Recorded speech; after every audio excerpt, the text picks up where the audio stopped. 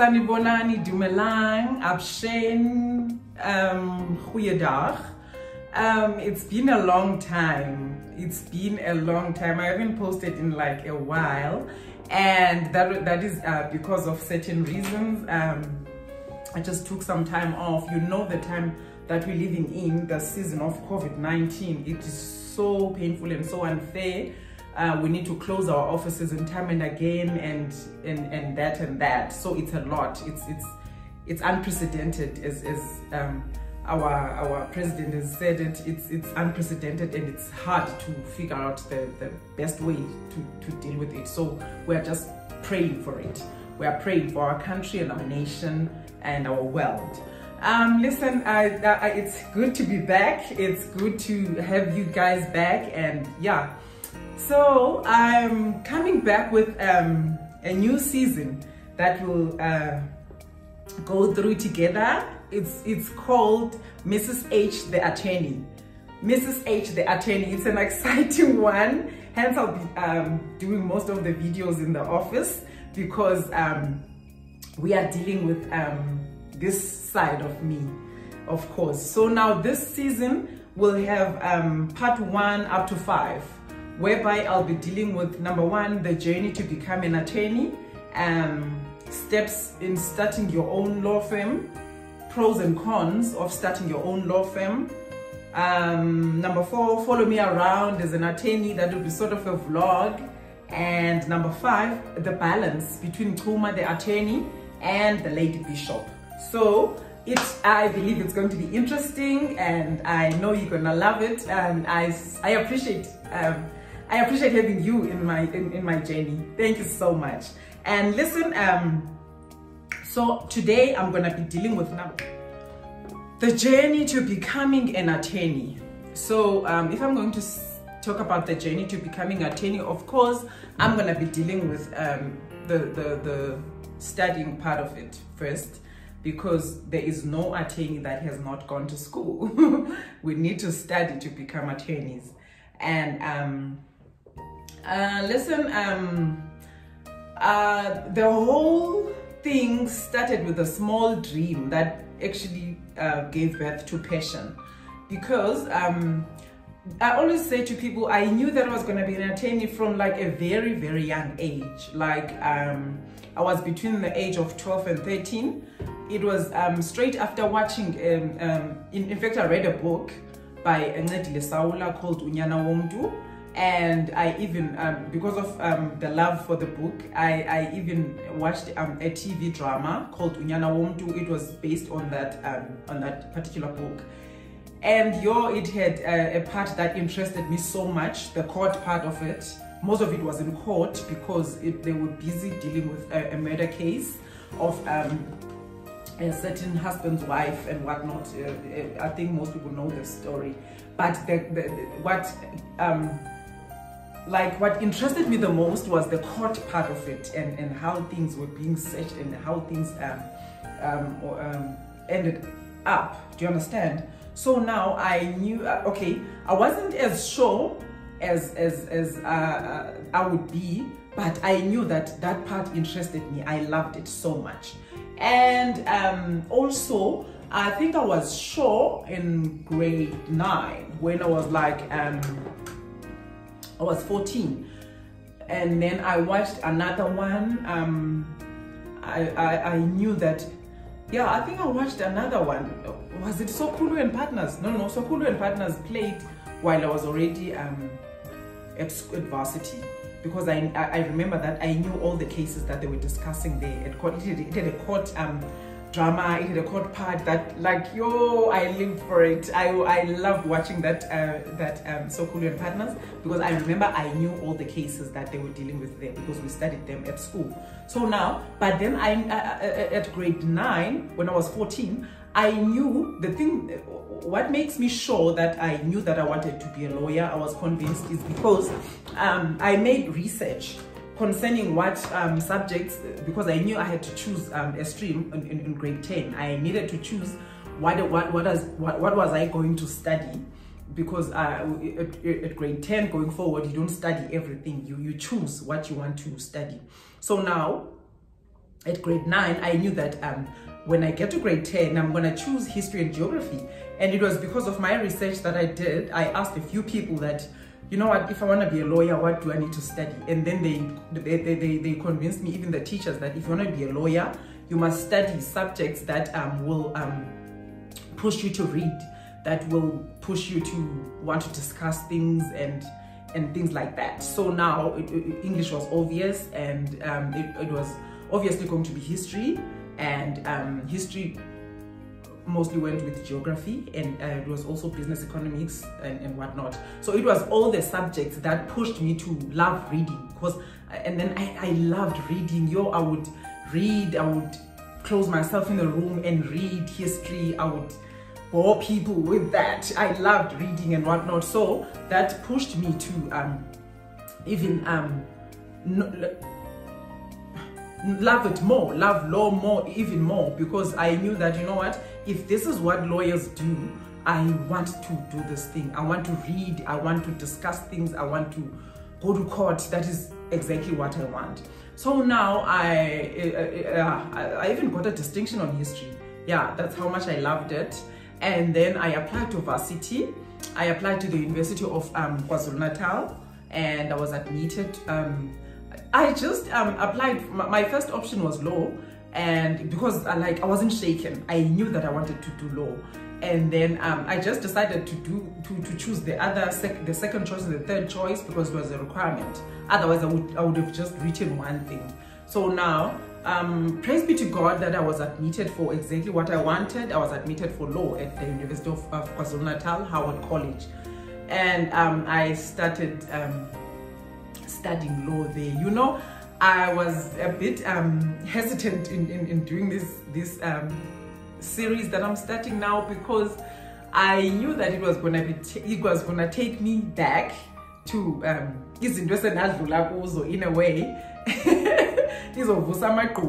You know, because it wasn't an easy journey, not at all. I got there to the University of KwaZulu-Natal, Howard College, and finding my way around wasn't easy. Though being at varsity was exciting and overwhelming, but finding my way around, I was like, yo. But fortunately enough, I'm a person that that does not have a problem in making new friends. So I quickly made friends. I had friends. I remember Londi, I remember Kanyo, my varsity friends. I remember Abo Precious. Most of them I have become lawyers and whatnot, but sadly enough, the other one has gone to be with the Lord, Ukanyo.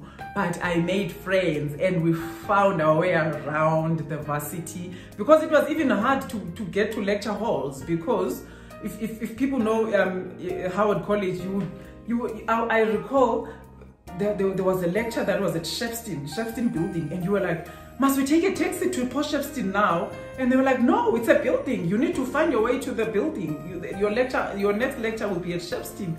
And you'll be like, yo, it's frustrating. It's not like high school, but it ended up being exciting. We found our way around and we got used to it. And coming to the studies, yo, it wasn't easy. I just want to say to people, if you are going to study law, you must just brace yourself. Band, you know, it's not an easy thing. It's not an easy course at all. You need to be sure if you want it. And it wasn't easy. For the first time in my life, I was always an A student. I was always on top of my game in high school and whatnot, and primary. But now, for the first time in my life, I failed modules. Not one. I felt like I would fail this one, pass it next time, and fail another one. It wasn't easy. Your law modules are tough. They need you to be strong. Bear in mind that at the time I'm telling you that I would fail modules, after lectures, I would go back to res, and I would prepare myself food. I would eat and rest a bit. And then around 5-ish to 6, I would go back to the law library. We would stay there up until 10 o'clock, midnight, studying. doing our case laws, doing our everything, and then still you would struggle passing those tests and whatnot, or maybe like get your 50s and whatnot. You know, it was hard. And then like a 70 or distinction would be like, yo, it was like gold at varsity while doing law. It wasn't easy for me, and you know, I can say it, if it went for my husband, like I wouldn't have finished it. I promise you. And yeah, so now at a certain stage, I remember that when I was going to start third year at Howard College, and I had modules of the previous year that I still had to do. It was hectic, so I panicked, and I was scared to be, I didn't want to be academically excluded, because that would mean I would stay at home and whatnot. You know how it goes. So now I decided that, you know what, I want to change schools, like, and I just changed schools, and I went to UNISA, and I tried at UNISA for a semester. I was like, this is not for me. It wasn't easy. It was worse, because UNISA, there's no classes, there's only tutorials, and you need to do everything on your own. You need to study on your own. That wasn't right. And then I stopped. Like 2008, for a whole semester, I wasn't studying. Like I had it. Like I was off. And then my husband was just my voice of reason there, because he would like keep on asking me, this thing makes me emotional.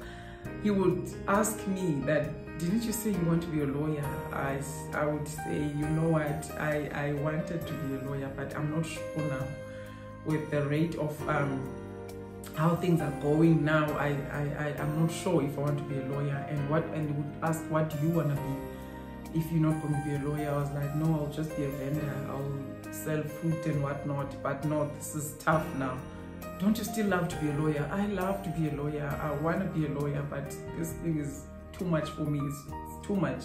I can't take it, and I'm not used to it. I'm not used to failing. Do you understand? I've never failed like in my life, and this is a different journey. It's revealing other things now that I didn't know I had and whatnot. It was hard.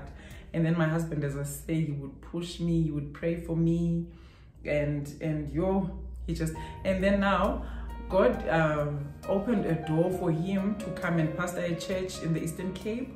And then that is when God gave us an idea that you know what, since we'll be going to the Eastern Cape, let us apply to the University of Fort Hare to study there, to further this, because I hadn't finished the third year and fourth year. So we applied to the University of Fort Hare, and I was admitted there. And then I went to the University of Fort Hare 2009. I studied there, and because of the mix mash of the subjects, I remember at Howard College we did semester courses, and at Fort Hare they did annual courses. So now that gave me, I needed to do like 3 years there instead of just 2 years. And yeah, so now I finished in 2011. And yeah, so at University of Fort Hare, God just opened doors for me. Then I just passed, and I became a tutor, and like the passion came back way too, and I was confident again. And yeah, that, you know what, this thing is for me. Praise be to God.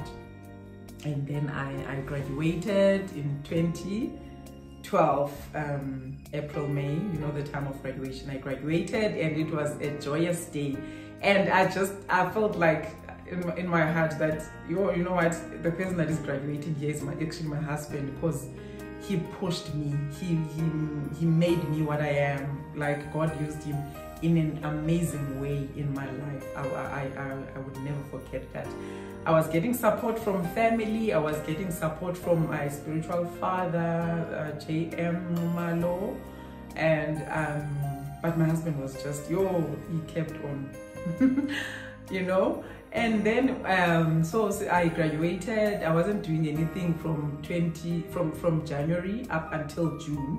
So in June, I decided that, you know what, I'm not used to sitting and not doing anything, because I was applying for articles and I couldn't get articles, because we learned at varsity that so now from varsity, from varsity we were going to we had to do articles so that you can be able to be admitted as an attorney. So you had to do articles for 2 years, or do 1 year in law school and then 1 year articles. So now we were like, which one is money? So now most of us were like, we want the 2 years articles, because you'll be earning, you'll be making money. But what I can say now, what I can advise a person that wants to do law, I would advise you to just go straight from varsity, go straight to law school, because rushing for money will not help. You actually learn a lot of things in law school, as opposed to when you're learning them practical in these firms doing articles. But praise be to God, because as I said, in June I decided to go and ask for to go to volunteer in legal aid. I just wanted to know work. I wanted to start doing something. I wanted to be busy. So I volunteered at legal aid for like 2 months. And on the 3rd month, there was a post opened there for articles. And then I applied, and then I was admitted at legal aid. I started in September to do my articles, and that was going to take a period of 2 years. And oh, the money in legal aid was beautiful, because we'd get like 10,000 and above, and I was like, woo, I'm a lawyer. I felt like a lawyer. But then there was just articles, and that was not enough, because after while doing your articles, you need to be writing your board exams, like write 1, write 2, write. In total they are 4. It's court procedures, it's bookkeeping, it's ethics, and the 4th one is estates, administration of estates. So now you need to write all 4 of those board exams and pass them, so that after articles you get admitted as an attorney of the High Court of South Africa. Do you understand? So now I did all that, and then I wrote my board exams. Board exams are hell. If you think varsity is hell, like studying LLB, you must think again, because board exams are worse. But then fortunately enough, you write board exams while as an adult, you already experienced, you know how varsity went, you know what is at stake. So now you give your all, you just study, and you study to pass. We go to write. I wrote my board exams. They were tough, it was challenging. And I remember I'm not friends with accounting, so bookkeeping is just accounting. So I remember I failed it, and then I had to write it again, and God opened the way. I passed, and that was it. And then I was admitted in 2016 as an attorney of the High Court of South Africa in Grahamstown High Court. That was like, ooh, I'm in. So now that was it. That is how I became an attorney. That is the journey to becoming an attorney. So now next video, I'll be dealing with steps that I took in starting my own law firm, and you'll be hearing more about it up until my next video. Thank you so much for watching this one. Thank you.